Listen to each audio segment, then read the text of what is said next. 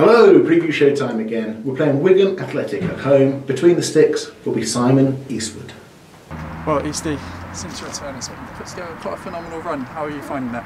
Yeah, I'm happy to be back in and around it and in the team. It's been a long time. I think it's like a year out, and then obviously with the illness to Jack, I got my chance. So yeah, no, it's nice to come back in after a disappointing. Obviously, when I got dropped, I was struggling a little bit with form, but as goalkeepers, I say it to many people, it's what happens. Obviously, if you make a couple of mistakes, you get punished, and yeah, it's hard to kind of get back your confidence. So sometimes, obviously, like I said, if you get brought out of the team and kind of be patient and work hard and train, and obviously you get your chance, it's nice to get back in and do all right. Yeah, and as a goalkeeper, I suppose once you come back in, you have to hit the ground running quickly, don't you? You've done exactly that. Yeah, you wait a long time to sometimes get a chance. It's a lot different to outfield players, as you know. Like players can come on for 20 minutes and do something, and then they can play the next game. But like I said, as keepers, it's different. But like I said, I was in the team for a long time, 4 or 5 years with no break. So to have quite a big break, what I did, was strange, to be honest. But like I said, now I'm back in and doing okay. And then like I said, Jack's coming back now, so it's great competition. Whoever plays will be it'll be good, because like I said, I've had a long time out. Nice to know I can come back and still do okay. And yeah, we'll see what happens when Jack comes. Looking back to last Saturday against MK, I thought the second half that was almost the complete away performance, wasn't it? Yeah, no, it was good. I think they're a very good team. MK, obviously, I think they'll be there and about at the end of the season. So to go there and get the 3 points is big. I thought it was very good, yeah, second half. But yeah, we'll see where we are on Saturday. Obviously, one of the better teams, definitely in the league, coming to our home ground, and we'll see how we fare against them. Yeah, and then you pop up, what was it, 3 minutes to go, and make it an absolutely crucial save. What do you remember of that? Yeah, no, it's nice. It's nice. Like I said, football is crazy, really. Especially as a goalkeeper, you can first half is a goal that I probably should save, and I was disappointed with. So you're going at half time, you're a bit gutted, but obviously second half you come out and yeah, make a decent save. So that's nice. But that just shows, like I said, in goalkeeping, you've almost got to keep a level head and not get too disappointed, not too high or too low. We've got a good bit of momentum behind us going into a big game on Saturday against Wigan, who are right up there as well. Yeah, they'll be good. They'll be a good team. We know it's going to be a tough game against them. So yeah, we're obviously preparing today. It's been a bit strange. Everyone's getting changed in the cars this morning because obviously with the COVID and stuff like that. So it's very strange how it is again, how it kind of used to be at the start of the first lockdown. So it's a bit different, but yeah, I'm looking forward to the game Saturday. Hopefully, a big crowd, another big performance. Yeah, hopefully it's like a big game, and then Portsmouth on the Boxing Day one. So there's 2 big games kind of crammed in together over Christmas, which will yeah, hopefully we'll get some points.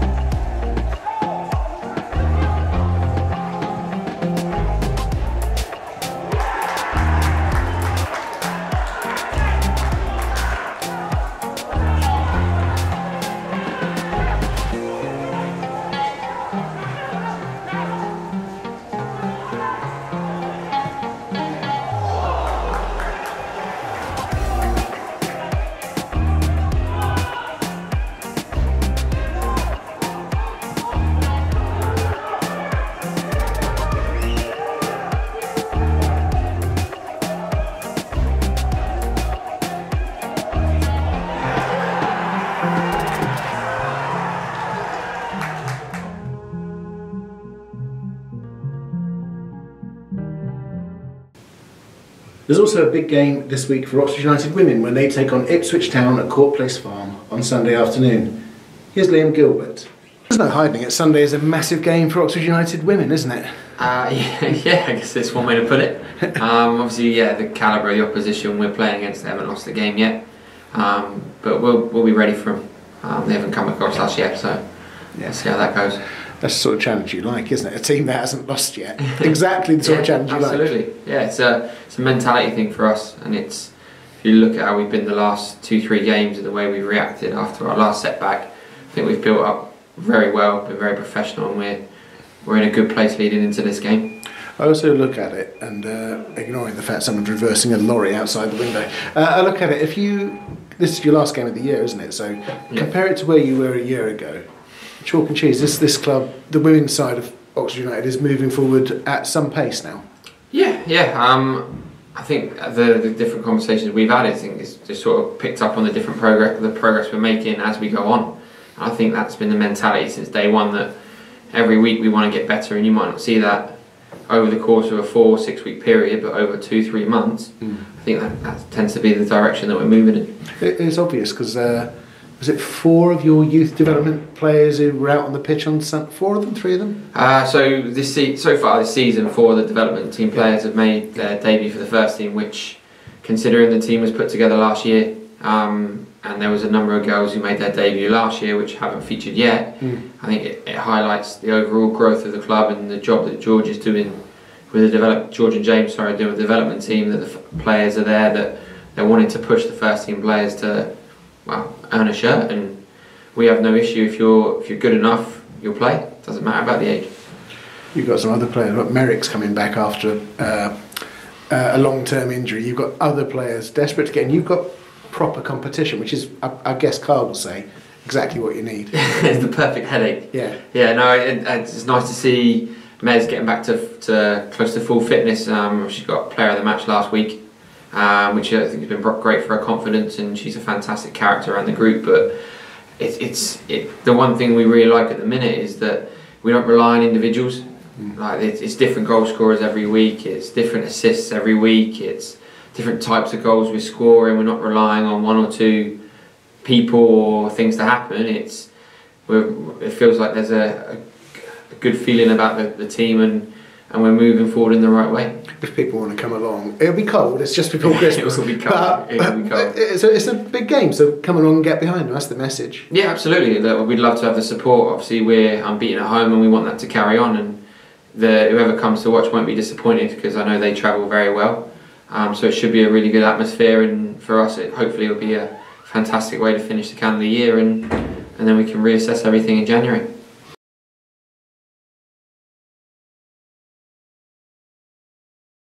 And now the name game that I've been dreading. He's got 3 names. Here's A-Rod. There's a lot of arguing because A-Rod says he's Spanish or Tenerifean. What's the word? Tenerifean? No, it's Spanish, yeah. So it's Spanish? Part of Spain, yeah. Is it? Yeah. Oh, I've never been. A-Rod says he's going to be rubbish at this because all the people in this is an easy quiz. Yeah. All these people are called Alex, Alexandros, Alejandro, Gorrin, Rodriguez, all of these, or Al, okay? Yeah. I'll give you a clue, there's not many Gorrins. Okay? All you have to do is tell me who they are. You have a minute. Horrendous at it. I'm going to get 0, I'm telling you now. If he gets 1 then, viewers, then he's done well. All you have to do is press down, you have 1 minute, keep pressing down. Who's that? Rodriguez, no? Congratulations, 1 point. Well done. And now keep going. Down. Yeah, down. This is Michelle Rodriguez. Yeah, the she actress. rings a bell. Yeah, she rings a bell, you don't know. Alex Ferguson. Yes, 2, see, you're good. Alex, I've seen her before on TV, I forgot her name. Alex. Come on. Alex? Alex. You got 2 points, that's Alex Scott. Alex Scott, that's it. That's it. Don't know. Don't go near film sets when he's got a gun. Do you know what? I know the guy, but I just with names, I'm horrible. Is it a language barrier? Because language barrier. Language barrier. That's Alec Baldwin. You still got 2. Alex Rodriguez. No. Oh, James Rodriguez. Alex Rodriguez. Hamilton Rodriguez. Can't you do Spanish accents? 3. I'm horrendous. Al Pacino. 3. I've never seen this guy before. Alex Turner from the Arctic Monkeys. Another Piero. Yeah, come on, Piero. come on. No, not Perlo. No, His not- friend. I actually played against him in Australia. Funny You enough. played in the same team as him. No, in the same team against him. Against Same him? thing, I don't know the name, come on, not bad. You're not helping. Alex Del Piero, nice. Yes, that's it. Yes, good. How many has he got, Martin? 4. Never seen it. That's Alex Jones. How do you know all these names? Because I put them I put them on the screen. Oxford Chamberlain. Alex Oxlade-Chamberlain, yeah. No, there's no chance. I will pay for your flight to Tenerife and back for Christmas if you know who that is. I can't. That's Alex. I don't know. Alex Hurricane Higgins, the snooker player. Yeah, I can't see that. That's a bloody good. He's a snooker player. You got more than 0. I did. How many did he get, Martin?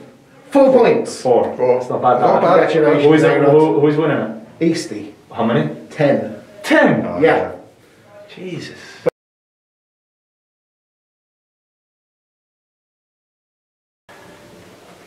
I'm going to tell you a secret now. This is about the 8th take at the preview show this week because there's too much information we've got to give you. So should we do the information first? Go on. Right. Wear a mask, look after each other. If you're sitting in your seat or eating or drinking, it's slightly different, but the rules are all on the website. You don't need a COVID passport. Come along, support the U's. Is that the crux of the matter? I think that's basically it in a nutshell. Good. It's not down to us to give you medical advice on what you can and can't do at the ground. That's written somewhere else. And last time I looked, you're not fully qualified in medical health. I went to see a doctor once. Did the ointment work? So when you weren't scratching and itching, how's the programme gone this week? Oh, surprisingly well actually, considering we were doing 3 of them at the same time. Yeah, it's Christmas deadlines. Oh, good Lord. Good Lord, yes. So yeah, no, we've got a nice little programme for you on Saturday. Interview with Marcus McGuane, story about our trip to Sunderland, which is a long, long way away. And it is. My off the ball this week is about one of my first heroes at the club, Hughie Curran. Well, come on, you can tell me about. You're the club historian. Tell me about Hugh. He had 2 spells with Oxford. The first one very much more successful than the second. He came from Wolverhampton Wanderers, Scotland international, top man, great goal scorer, and he's our guest of honour on Saturday. So make him welcome. Also make welcome. Go and watch the Carl interview I did earlier today, where he talks about taking Zach Lewis, who's going to walk out onto the pitch with Carl, Mickey's son. I'm going to cry when he does that, so don't look at me just before kick-off. You mentioned Hughie Curran. Yes. Hughie Curran features in an interview I did with Les Taylor, which will be in the 2nd edition of the Ox magazine. Yeah. When's that going to come? We're hoping it will be on sale just before Christmas, just in time for Christmas, I should say. So great present, only a £5. And it's chock full of unique content that you won't find anywhere else, including interviews with John Rossino, who talks a lot about his PFA work as well as playing for Oxford United, of course. Great interview with Sam Long.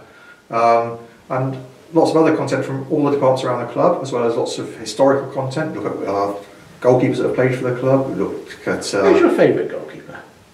Simon Eastwood and Jack Stevens, obviously, and Clive Conley. Kai's good, and it was a nice interview this week. My all-time favourite is Roy Burton. Anybody who wants to argue, come over here, I'd have a COVID-distanced fight with you because Roy was the best. Are you going to argue with me? Not for a COVID distance fight with you, no. Good. You can come and see the current day goalkeeper, Simon Eastwood, keeping out Wigan. We'll probably put 7 past them. Well, we owe them that. Yeah, that wasn't a good day, was it? And that was the last game before Christmas as well, wasn't it? Shh. Forget that bit of it. We'll see you Saturday.